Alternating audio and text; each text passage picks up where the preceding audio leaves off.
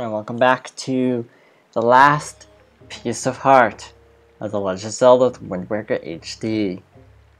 Last time we did the shop quest and some other odds and ends, and this time, yes, we're ending it all. Unless I decide to do another bonus video, I was kind of contemplating it, making another video of the GameCube version.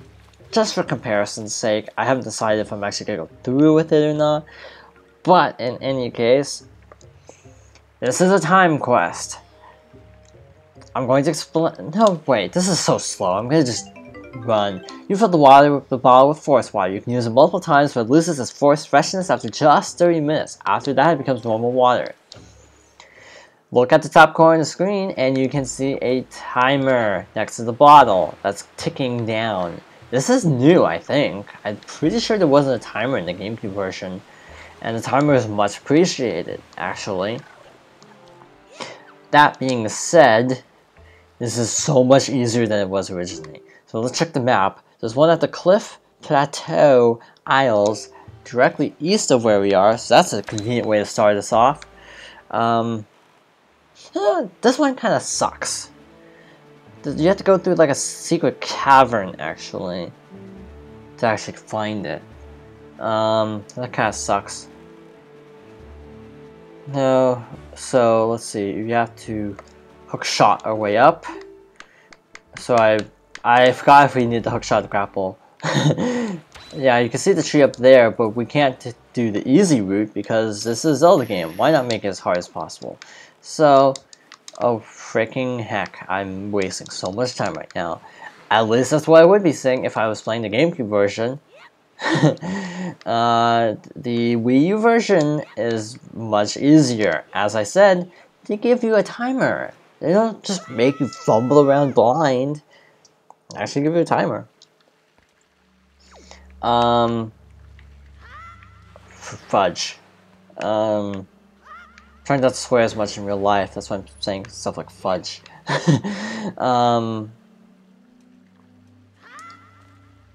So, differences.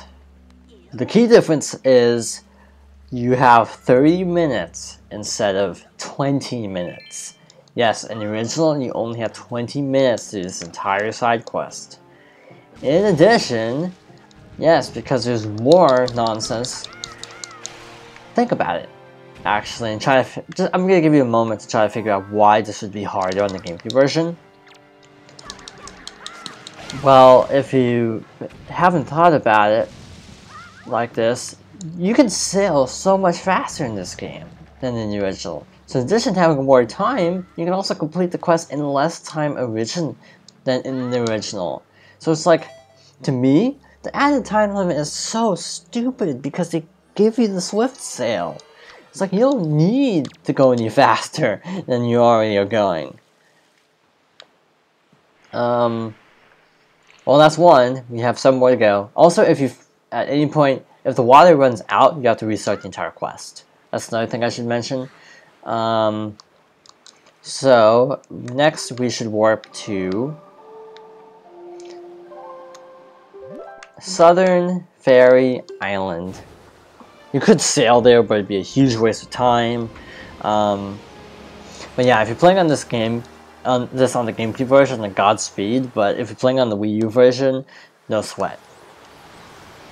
Like, I'm not kidding, when I did this on my first playthrough of the HD version, I'm pretty sure I actually managed to do the entire thing in like 10 minutes. To give you an idea. So, that's how much faster this quest is on the GameCube than on the GameCube. On the GameCube, it's actually apparently, I've never done it on the GameCube version because YOLO, but apparently it's really stressful in the GameCube version because you have such a tiny little time limit, 20 minutes, and also no swift sail, so it takes so much longer. Apparently, in that case, 20 minutes is actually a pretty strict time limit. I don't even remember doing anything on Shark Island throughout the duration of this LP. I don't remember doing a single thing here. Oh well. If I didn't, there must not be anything for it. Oh yeah, you have to hit like multiple switches to open up the hole. And there's probably just rupees. knowing this game, make you work, and then just give you rupees. So that's 2. Shark Island done. And this time, you need to warp 2. Yeah, if I hadn't derped up so badly at the Cliff Plateau, I probably saved a good minute by now. I'm not really sweating, to be honest. It's so easy to do in this game.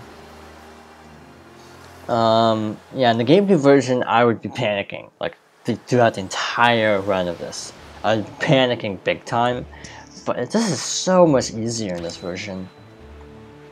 So, Great Fish, that little corkscrew island, where, as I said on Big Bang Theory, an inclined slope wrapped helically around an axis. Basically, actually technically isn't, because this isn't really a plane per se, but that's just being picky. Actually this part is, but yeah, I used to watch Big Bang Theory. I don't really anymore. The show kind of went downhill after season 4, and now it's just kind of the hipster show to hate. And to be honest, I don't hate the show, I just don't find it funny anymore. So now we've done that, we need to go to Neil Rock.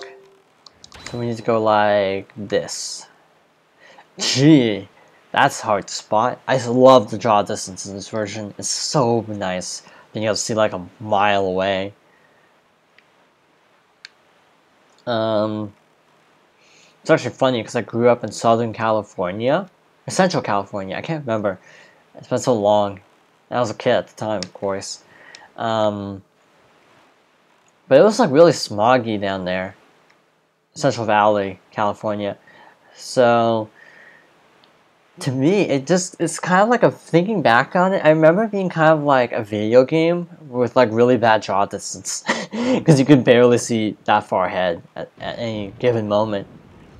It's like the California draw distance is really bad. You need to patch that.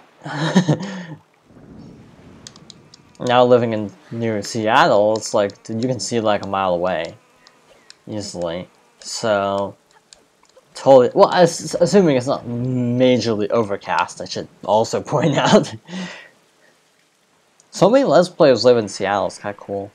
I've never met any Let's Players. But just to think about the possibility, just like walking down the street of like Seattle and then like running into someone famous, is, at least to you. Everyone else would be like, who is this? But to me, it's kind of cool. So that's 4 now? Yeah, that's our 4th. So now we're walking to the Tower of the Gods. You might be wondering why, but we have to go to the private oasis, and thus we could either warp to the Forest Haven or to Tower of the Gods. The guide says Tower of the Gods, so yet again, I'm using Zelda Dungeons Guide for where they're all located. So we need to go south, so direct. Actually, it's pointing south. Yeah, we're going south. Just making sure. I don't trust my eyes to really be that good at recognizing islands from a silhouette. Private oasis. Wow, we're almost done. See how much faster this is in the original. I mean, if you played the original and tried to do this quest, let me know, because I'd really be fascinated to hear how long it takes you. Like, okay, if I were to do a question of the day kind of thing, my question of the day would be, how long did this quest take you on your first time? And did you use a guide? Because in my case, I am using a guide. Just to make sure I remember everything. Because I can't remember where all these guys are if the game doesn't tell me. So now, you need to go back to the tower, and oh shoot, where did I park? This is me in real life sometimes. Where did I park?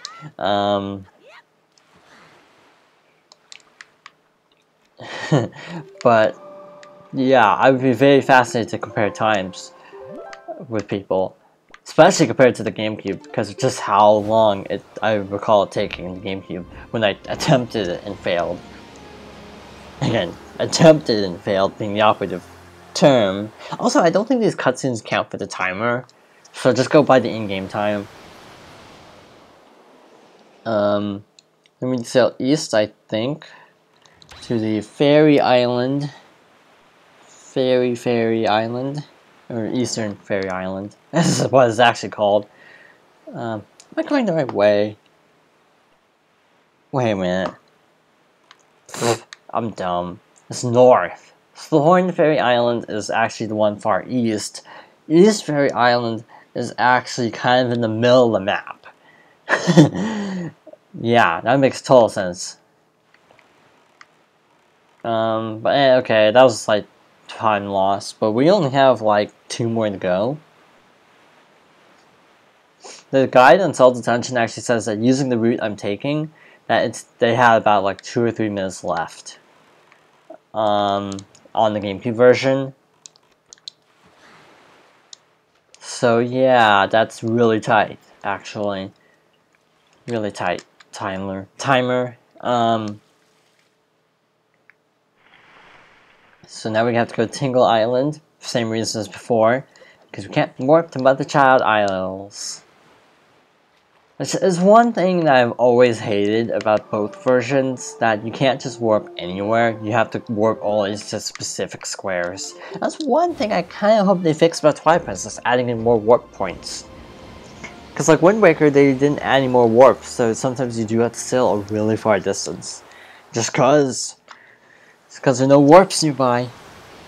Yeah, even though that would mean having to fight more Twilight, I know I'm not using the correct term. I don't remember what those... Oh, Shadow Beasts! I think they're called Shadow Beasts. Even if you'd have to fight more of them, it'd be worth it for more warps, right? So you don't have to run across, like, huge distances like in the original. Because if there's one complaint I have, it's that the world of Twilight Princess is a little too big. Which is actually funny to think about, a game being too big for its own good. I seem to recall reading that argument about Twilight Princess recently, or Xenoblade actually, Xenoblade Chronicles X. I haven't played Xenoblade Chronicles X because I'm sitting here playing Wind Waker. I was like, screw it, I'm gonna finish Wind Waker before doing anything else. I have so many games to get through this holiday break when I'm recording this. Like, Professor Layton versus Phoenix, right? Ace Attorney I'm trying to play through. And I'm not getting into it very much, which is kind of depressing me. I'm not feeling very engaged with the plot. I think because it's a little too supernatural, because Layton and Phoenix Wright are both very logical series, so I'm not really crazy about the overemphasis on the supernatural. I need to finish Tales of Vesperia, which is a really good game, but I just keep forgetting to finish it. I have the song Kanye Nash Day on my phone, actually. I was joking with someone that's to remind me that every time it comes up, it's an intentional reminder for me to finish Tales of Vesperia. Yeah, I have the Japanese version of the song. I should also be pointing out of the main theme. I want to do a Let's Play of Symphonia, but at the same time, it's like, maybe I should try to finish up Vesperia before trying to do a Let's Play of Symphonia. Symphonia is really good. I'd probably do New Game Plus though, just to limit grinding. 10 times the XP would be really nice, to be completely fair. Or even 5 times. I don't know how many points I actually have. I would not play Dawn of the New World. I hated that game. And we finished with a good... it took about 9 minutes, 45 seconds. If you want to be precise. That was fast. Video is still about 15 minutes though, for some reason. Oh yeah, because it doesn't count cutscenes. So that tree is huge now. So we have the last piece of heart. Haha, last piece of heart type. Haha, cut all the grass. And I honestly don't know what else to do in this game. Oh, derp. I thought of something I never showed. Let's go back to Forest Haven. The water timer is still going down. It's like 1951, 1950, 1949. It's like, you can stop the timer now. It's like, I kind of already finished Sidequest, but okay. Whatever floats your boat, I guess. And if it's the Battle of Gales, then that's even better. That floats your boat. Get it?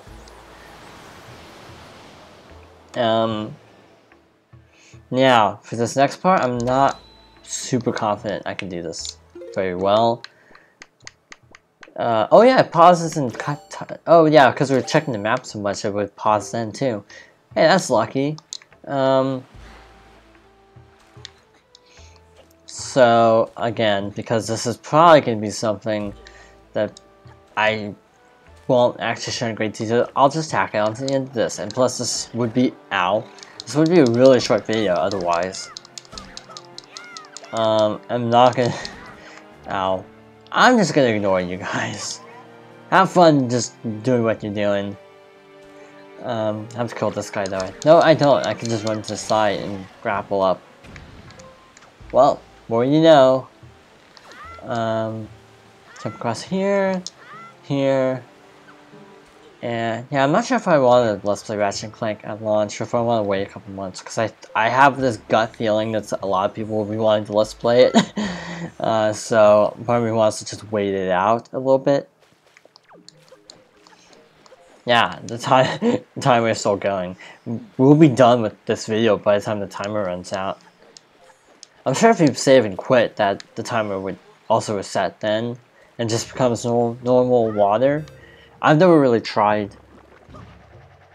I probably would have in this version.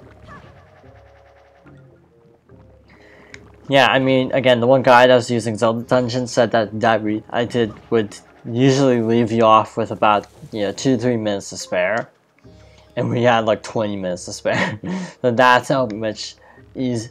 That's just how easy this quest is in this version. Like seriously, I wanted this to be its own video because I figured it'd be like at least 20 minutes. But I forgot how easy it is in this version. I forgot how well my own playthrough of this version went. More you know. So again, we could drop down there. Let's go here. And then shoot up one more. And then see where this takes us. I don't actually know where this takes us, to be fair. And if I even have enough items to do this. Or do I just glide down? I'm trying to remember if you have to glide down or if you have to hit a switch. Because I'm pretty sure there's a switch somewhere. Or... yeah, it's in that alcove down there. Yeah, I'm trying to remember how to actually do this part. Let's just try gliding and see what happens. I thought it was a death plane though. This high up. Is it like that? I can't tell what direction I'm actually facing. Glide. And... oh yeah, this will work. This will totally work. Wow, we did not need double magic for this. Doing this can sometimes reduce fall damage if you do it closer, if you sword swipe closer to the ground. I did not, obviously, so that's a problem. So, do you have a pair?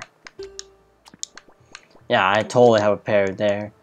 So let's use it. Yay, seagull! And then we can just fly you to the moon. I don't know the lyrics of the song, so that's all I'm gonna say about that. Seagull? Seagull. I'm sure you could hit that with an arrow too. This guy must be some kind of... I think this guy's like the curator of the gallery. Grand curator. Or was that the quote? I'm trying to remember a quote from Doctor Who. Anyway, no, this guy isn't the curator.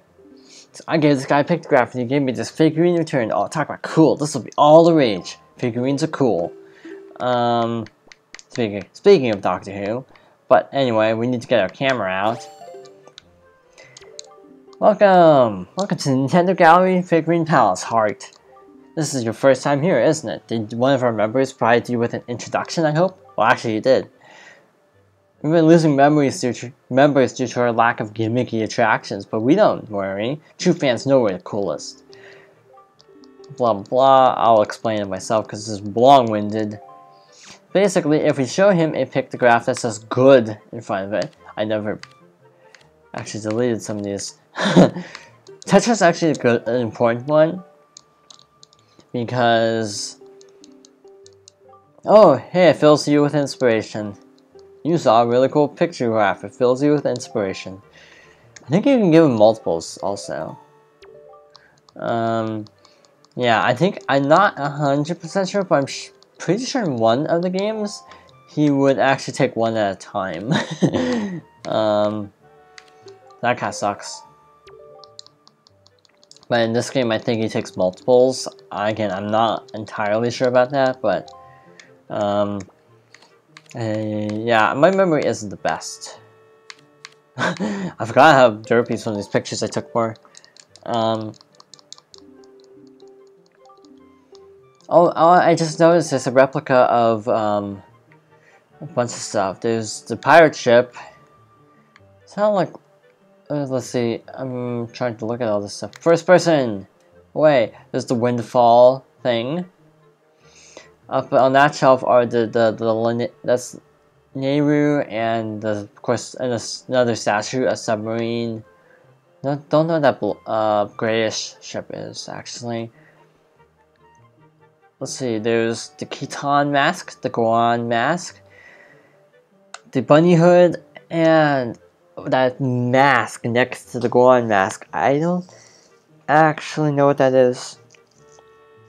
I know what it is. I just forgot what it was because I played Majora's Mask last year for the first time. So I do not remember what that mask is. I recognize the other three though. So aside, you notice there are a lot of doors. That's worrisome. So let's go change time. Back to the future. Or not. Just go ahead one day. And once more. I'm gonna miss playing this game again.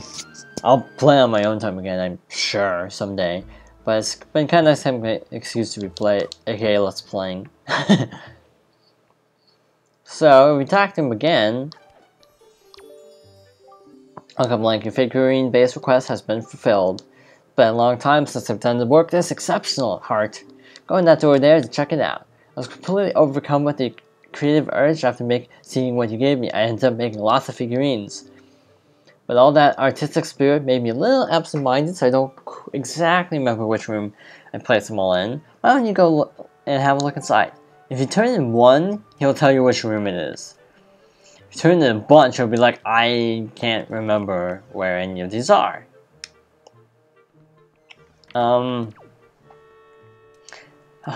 Figurines. Okay, I'm a little confused how we have all of these guys. Maybe just because, I don't know, maybe we got all of them with Tetra, I don't actually know. A lot of them have little descriptions. This was like Amiibo before Amiibo. There are several pictographs that are incredibly difficult to find, actually. Of some special characters, I'm pretty sure you have to go through Lenzo to get them. But I don't remember how, off the top of my head.